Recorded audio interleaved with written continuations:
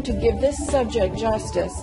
And there's a video on my blog by Dr. Philip Zimbardo. He is a social psychologist, and he talks about I think every Christian should review his material. He's written a book called The Lucifer Effect, Why Good People Do Bad Things.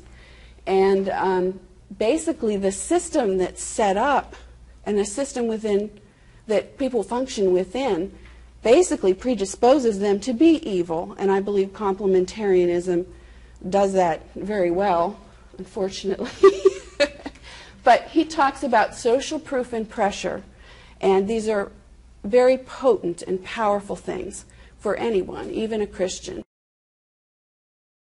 Cialdini is a director of marketing, I believe, who's written an excellent book that most salesmen should read. I think every consumer should read this. Get anything done. If I'm in need of a policeman and I walk outside here and I see a policeman in a police uniform standing by a police car, and I'm going to go up to him and I'm going to assume he's a policeman because of his uniform and of his appearance.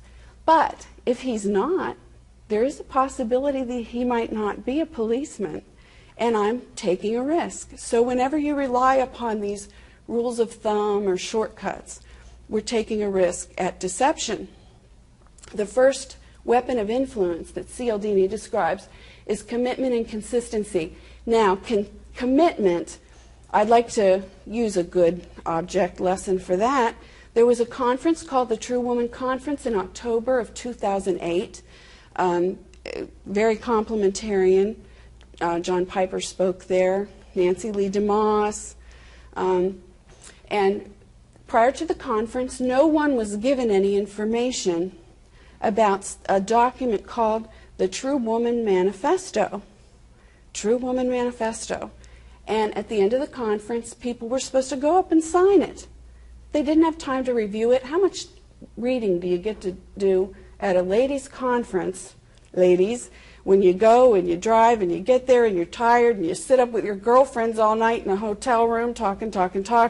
You go, you have these ecstatic experiences with all the lights and all the awe and excitement, and you get your True Woman hanky to wave around, and very exciting stuff. Well, do you have time to sit and scrutinize a document you're supposed to sign and has doctrinal information in it? If you sign it, you've made a commitment. That has a lot of influence over people. It's tremendous. When you give your phone number to the car salesman, in a way you've made a commitment. And it's a powerful thing for every human being. Consistency, we've talked again a little bit about. We tend to behave in certain ways. Now, human beings like other people to think about them the way they think about themselves. So if I go up to you, sir, you are a lesbian. Now, which is ridiculous because this is a man sitting here, Doug Phillips. And your response is going to be, I'm not what, are you crazy? You want to rush to your own defense. It's a natural impulse. I mean, you can almost barely control trying to tell somebody, well, you're wrong. You're wrong about that. Salesmen use this all the time. You know, other people who don't care for their customers, they'll just buy any old thing. But people that really respect and love their customers, they only settle for my product. What's going on? There's a click and a whir, as Cialdini says in his book. Somebody presses a button, and you feel an overwhelming urge to demonstrate to him that you really care about your customers, and he's led you down the primrose path, and the best way to demonstrate that you have consistency as a person, you're going to prove to him that you care about your customers by buying his product. It's a manipulation tactic. Authority, the abuse of authority, the appeal to authority is an informal, logical fallacy. It is a very powerful thing. When you hear that Christianity today calls a certain individual the foremost expert alive on biblical exegesis and you hear that this man embraces complementarianism, what are you going to do? Well, who am I? I'm just Joe Christian here, or Jane Christian, as the case may be. And who am I to question what this, esteemed Bible teacher knows? Well, I'll tell you who you are. You're a blood-bought child of the Lamb, and you're a Berean, and you've studied the Word of God. And the Word of God is effective and powerful, and it is not dependent upon the source. Truth is truth. Buy the truth and sell it not. And they use authority. Now, social proof I've already mentioned. If you're in a room here, it wouldn't be socially acceptable for you to get up and cough and dance around. If you're in a seminary with 5,000 other students and Mr. Biblical authority gets up and says, I believe in something crazy, for you to raise your hand and say, excuse me, sir, that doesn't make any sense. It's very difficult to do in a social setting. If we're all hungry and somebody brought in luscious food and set up here, and you wanted to go up and eat, but nobody else would, you kind of look around and think, what do they know that I don't know? These are very powerful unwritten rules that are built into us. And that's really a survival thing. If the food is poisoned, that's helped you survive. But it can be used to manipulate us. Now, I just want to mention briefly his other weapons of influence. Reciprocity, liking, and scarcity. Reciprocity is, well, if a Kirby salesman comes to your home and gives you a feather duster for listening to his presentation, he's not thanking you.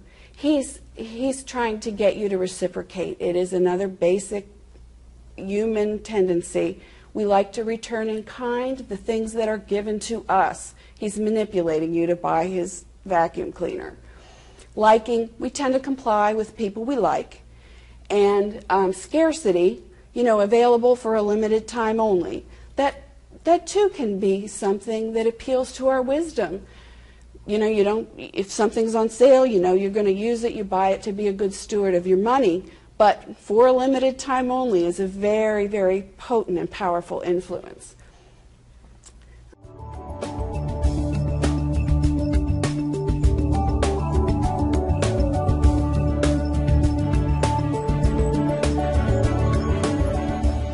I'm just going to give you another perspective to describe the manipulation used in churches.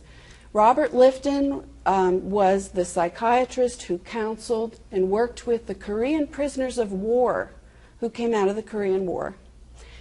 And he identified 8 techniques that are used by manipulative groups that want to use ideology to influence you. How do you get by somebody's critical thinking? How do you engage them? You take the good and the bad about them and you use everything against them. It's a fully orbed process that gets at your emotion, your thoughts, your behaviors, and you're bombarded with false information and propaganda. So we're going to go through those. This is disturbing, but this is what's going on in churches. Technique of confession. This was used in the True Woman Conference. At the end of the proceedings on the first day, I watched it on live feed on the internet. They had open mics available for people to come up and say, I just had this glorious experience. I repented of feminism and all these things.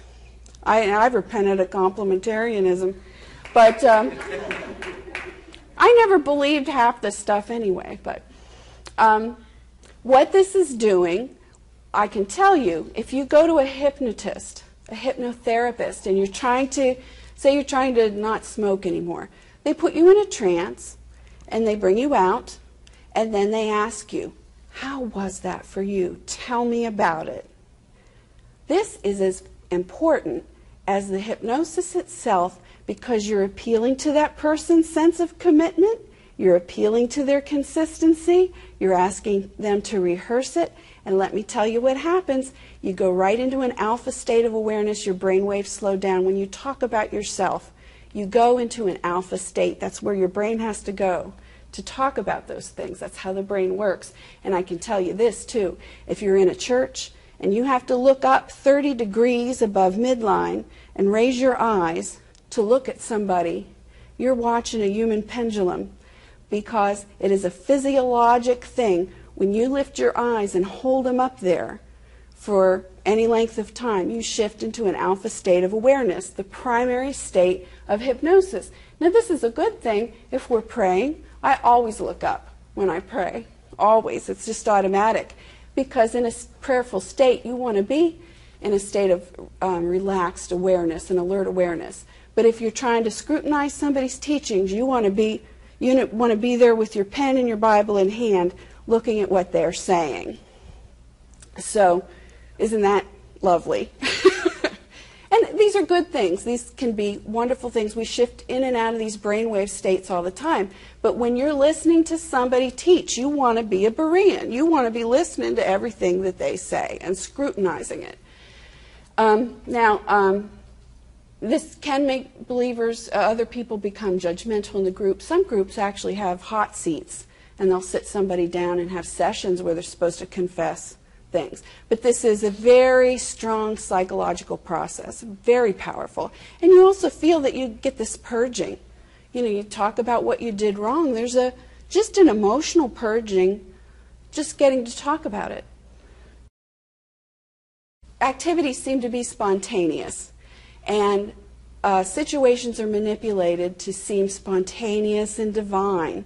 And I believe complementarianism does this quite well. You go into a meeting, say you go to Southern Seminary, and you sit there and you have all the greats walk out on the platform, and you look around and there's thousands of awestruck students just hanging on every word, and it's this ecstatic experience. And of course, if they believe it, it must be true. And all of this is seen as the acceptance from the crowd, and the excitement creates the idea that this is divine information. Not everybody would believe it if it wasn't true, so it has to be true. It has to be out of the mouth of God. And it creates this mystical aura. I know a lot of people, a friend of mine says a lot of these men have timely tears, so they use emotion to convey the message. Are they really crying? Are they really moved emotionally? I don't know. And then we have social proof. It's when it's accepted.